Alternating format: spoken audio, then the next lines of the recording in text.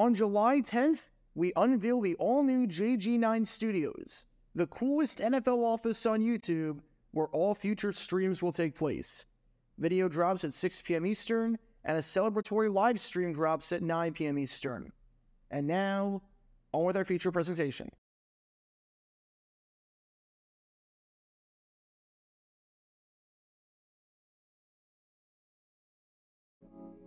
When people think of the greatest defensive coordinators in the history of professional football, and think of guys that revolutionized the game on that side of the ball, Vince Tobin is one of the first names that pops up, and rightfully so. His impact on the game cannot be overstated, as he was not just one of the best coordinators out there, but he was responsible for changing NFL history with some of the careers that he launched. There's the famous story about how when he was the defensive coordinator for the Philadelphia Stars in the United States Football League, literally every other coach wanted to cut this undersized linebacker named Sam Mills, thinking he had no place on the team. However, Tobin viewed him as the best player on the team and made it clear to head coach Jim Mora and everyone else that under no circumstances was he going to be cut, because the man could play. Seeing as Sam Mills, despite only being 5'9", is now in the Pro Football Hall of Fame after making 5 Pro Bowls and anchoring the Dome Patrol defense, I think Tobin made the right call there. There's the fact that when Tobin had the absolutely tough task of following up Buddy Ryan as the defensive coordinator of the Chicago Bears in 1986, the Bears showed absolutely no signs of slowing down. In fact, when Tobin took over, as crazy as it is to believe, the defense was even better than they were in 1985. Whereas they allowed 12.4 points per game in 1985, they cut that down to 11.7 in 1986, and had the #1 defense in football once again under Tobin in 1988, when they got the #1 seed in the NFC after allowing just over 13 points per game. Vince Tobin was a heck of a man and a heck of a defensive mastermind who had a knack for talent and for getting the most out of his units. However, most people probably think of Tobin not for his time in the USFL with Sam Mills, and not for his time as the defensive coordinator of the Chicago Bears that succeeded Buddy Ryan. Rather, they think of him for his time with the team that you've been watching this whole time, the Arizona Cardinals. Seeing as not only was he the head coach there for 5 years, but in 1998, he did the unthinkable. He guided the Cardinals to the playoffs for the first time since they moved to Arizona, and gave them their first playoff win since the 1940s, snapping an over 50-year drought. For that alone, Tobin has forever etched his name into NFL history, as after years of coaches who were unable to get the job done, with one of them, oddly enough, being Buddy Ryan, Vince Tobin helped give the Cardinals, their fans, and the state of Arizona what they deserved and what they had been waiting for. And what you might not know is what Tobin did once the team got into the playoffs, because he did something that you don't see a whole lot of coaches, if any, do. It's an underrated and underappreciated move that helped propel the team to victory, even if it didn't show up on the box score. And it's a move that deserves a deep dive today, because it truly shows just what kind of man and what kind of character the late Vince Tobin was. Because this is the story behind one of the greatest coaching moves of Vince Tobin's entire NFL career. Before I talk about the actual move in question and what exactly Tobin did for this playoff game during the 1998 season, we need some context to understand just how Tobin and the Cardinals got to this point. The year is 1998, and no one quite knows how it happened, but for the first time since they moved to Arizona, for the first time since the strike-shortened season in 1982, and for the first time in a full season since 1975, the Arizona Cardinals found themselves in the postseason. Heck, it was the team's first winning record since 1984, when they were back in St. Louis. It was a season that no one saw coming, especially when you consider the statistics. They had a point differential of -53, making them the only team in 1998 to make it despite scoring fewer points than they allowed. And they're widely regarded as one of the worst teams to ever make it to the postseason. And not only that, and not only did they have to bounce back from a 6-7 start to win their final 3 games just to have a fighting chance, but the Cards did it in just about the most dramatic way possible, winning each of their final 3 games on the final play of the game with a field goal by Chris Jackie. It was like deja vu every single week, where the Cards would win at the last second, and Tobin's team would come out on top. And now, they were playing playoff football. And make no mistake about it, Vince Tobin was a big reason for why the Cardinals were successful in 1998, as this was a team that won because of their head coach, and not in spite of him. When a lot of people, including offensive tackle Lomas Brown, were giving up on Jake Plummer, especially following a 34-7 loss to the New York Giants where he took 7 sacks, Tobin showed faith in the Arizona State quarterback and the second-year man and kept him in. This was a move that paid dividends later on. In Week 15 against the Philadelphia Eagles, Tobin decided to be aggressive and have his offense go for it on 4th down 3 times, which was a strategy that gave the offense a ton of confidence, and enough confidence to eventually win the game in overtime. And Tobin was a coach who players gravitated toward, even though he might not have been the flashiest guy, or the most exciting guy, or the most notable personality. Said one writer on Tobin, "Vince Tobin has been defined by who and what he isn't. He isn't colorful or very quotable. He isn't a personality who fills up a room, like Mike Ditka. He isn't a self-promoter. He doesn't have a TV show or a radio show. He won't permit himself to react to media criticism and the second-guessing. He's not rah-rah. He won't wrap his arms around a player in a fierce hug, nor will he berate a player in public view. He may not show his joy to our satisfaction, but he feels it more intensely than we know. Vince Tobin is who he is." And that just about sums it up. Vince Tobin and the way he conducted himself was a big reason why the Cardinals finally, after all those years, got the monkey off their back and made it to the playoffs.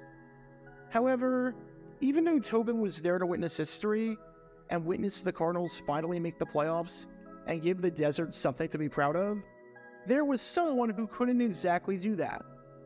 And that was this man right here, wide receiver Anthony Edwards.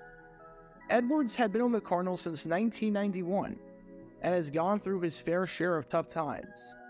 However, he was on the roster for this 1998 season, not just because of the impact he provided in the passing game over the past few seasons, but because of his contributions on special teams. As in 1997, he led the Cardinals in special teams tackles. But while Edwards might have been on the roster, he wasn't able to contribute directly on the field.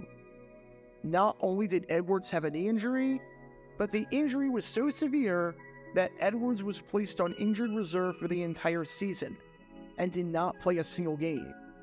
In fact, Edwards would never play another game after the 1997 season.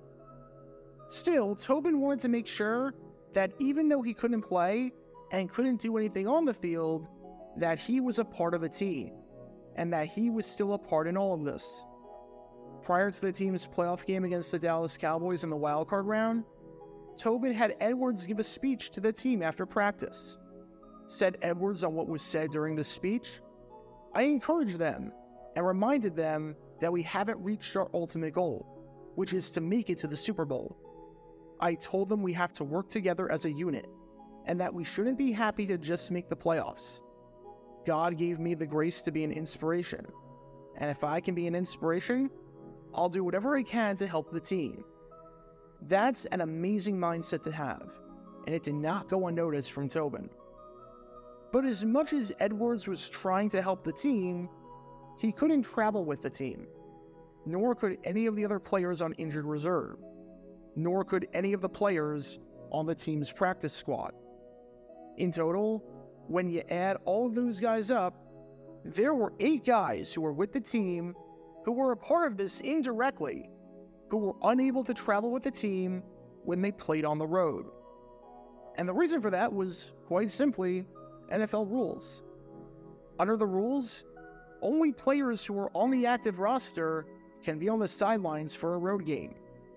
Why the rules are like this? It's unclear. It could be a competition issue, a space issue, and an accommodation, transportation, and lodging issue. However, it's been like this for a while, and it's still like it to this day, where if you are a player on injured reserve, or you're not a player on the game day roster, you are not allowed to be there on the sidelines if your team is playing on the road.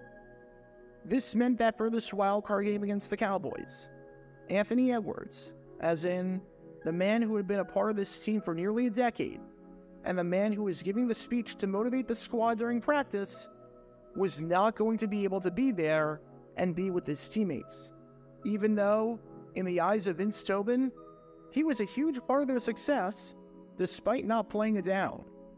Said Tobin on Edwards, "Anthony is a very emotional guy. He's been a big part of our football team for many years. Your experiences are based on what has happened in the past. And when I was in Indianapolis and first got around a coach, Ten Marchibroda, that had players get up and speak when we got into that playoff run. We had a guy who used to be here, defensive end Freddie Joe Nunn, talk before our last game. That's what Anthony did.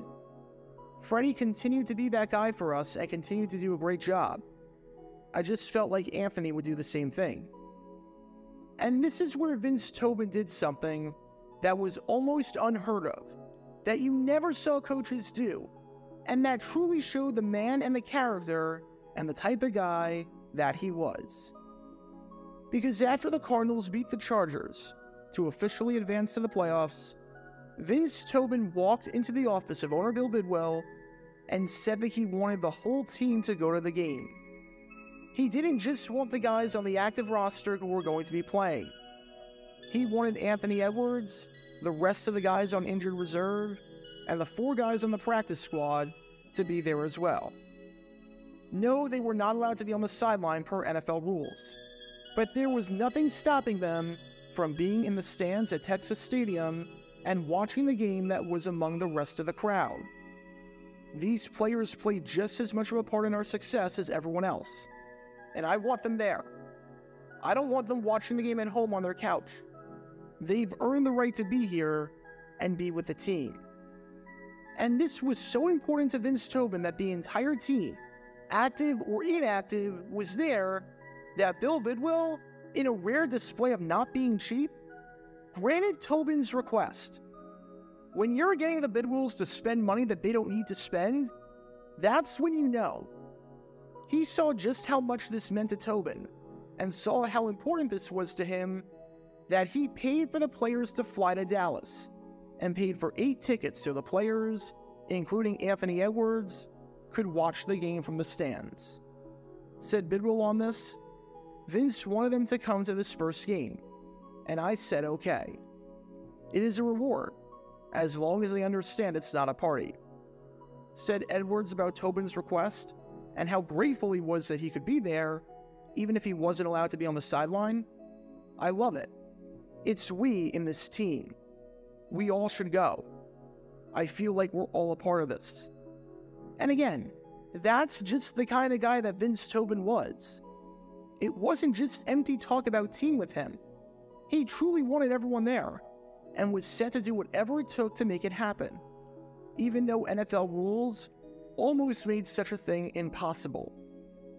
And you can bet that the whole team, whether they were on the sidelines or in the stands, was thrilled when the Cards won their first playoff game since 1947, and in an upset, defeated their division rival, the Dallas Cowboys, by a final score of 20-7.